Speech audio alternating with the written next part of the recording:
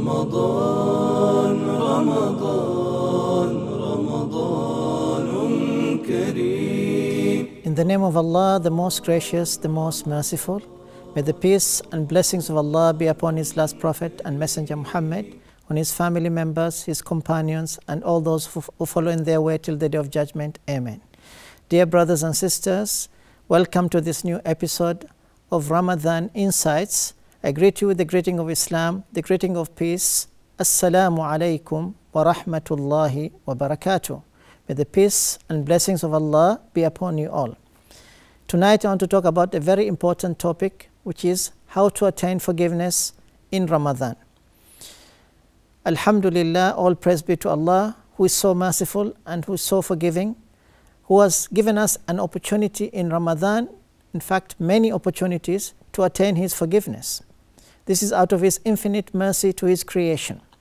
The Prophet Muhammad, may the peace and blessing of Allah be upon him, said, whoever fasts Ramadan with firm belief and hoping in the reward of Allah will be forgiven all his past mistakes.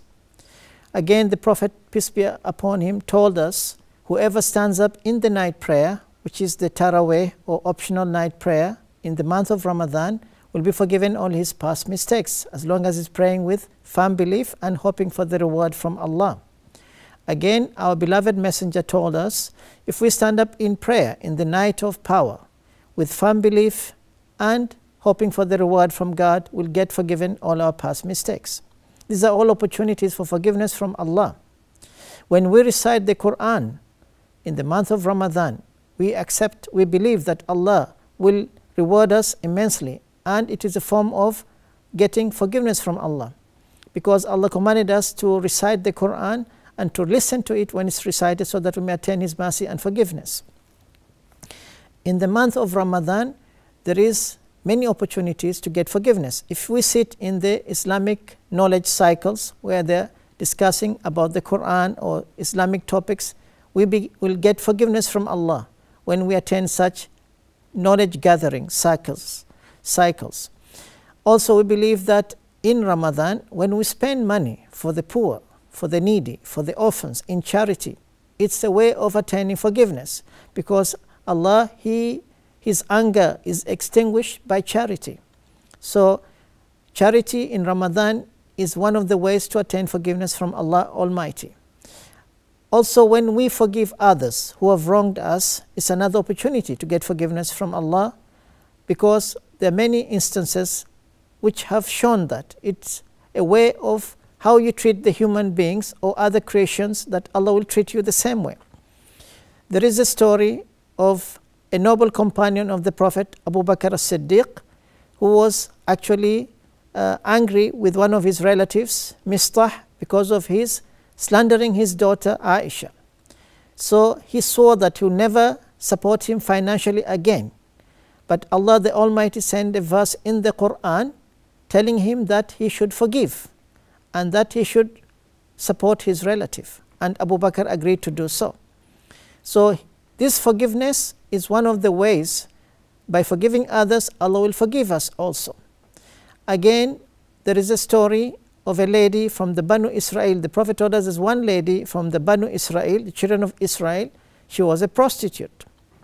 But she was one day traveling in a remote place, and she found a well, and she went inside and drank water. When she came out of the well, she saw this dog that was dying of thirst and licking the mud around the well out of the extreme thirst. She felt sorry for this dog and went back inside the well and carried water for this dog using her socks, and she quenched the thirst of this dog. Allah was grateful for her for what she did and forgave her sins. So being kind even to animals like dogs and cats and birds, this is also highly rewarded by Allah with forgiveness. What about human beings who are in more need sometimes? So Ramadan is an opportunity to be kind to our fellow human beings, to forgive others, to perform extra worship at night. When we perform the night prayers, when we read the Quran, when we make seclusion in the mosque, itikaf, and make remembrance of Allah, we do ask Allah for forgiveness in our prayers. We ask Allah to forgive us our sins. The Prophet said to the Muslims, seek forgiveness from Allah, for I, by Allah, repent and ask Allah for forgiveness every day 70 times. In another narration, I do that 700 times. So if the Prophet himself, who is forgiven, Allah has forgiven him his past mistakes and his future mistakes, he is repenting and asking Allah for forgiveness every day 70 to 100 times. What about us? We should do the same. So we have to follow his example. So forgiveness, the doors of forgiveness are plenty. If you perform Umrah, or you call the lesser pilgrimage, in the month of Ramadan, you get also forgiveness from Allah for your sins.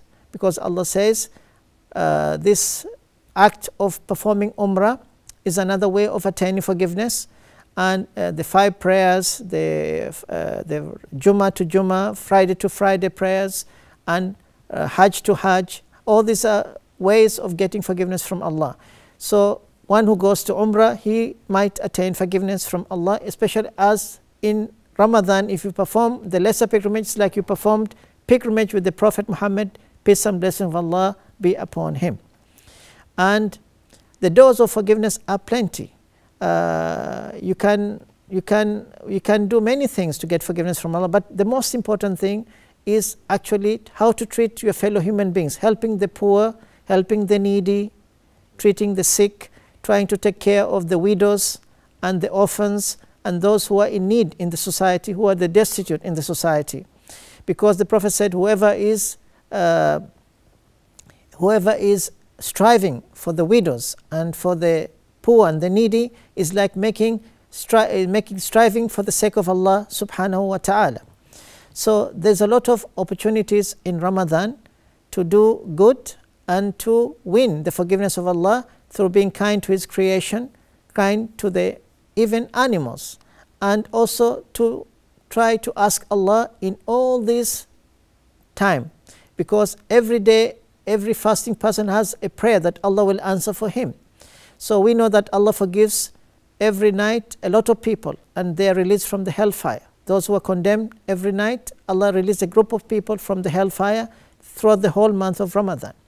So we pray to Allah that He accept this fast of us, this Ramadan from us, and that He grant us forgiveness, because if we attain forgiveness from Allah, we'll be successful.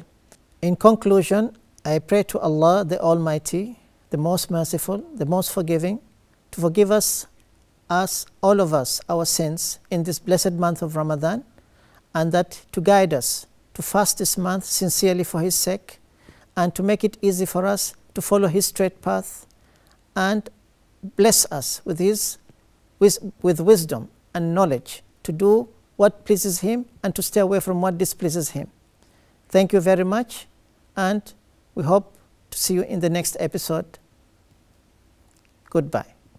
Ramadan, Ramadan.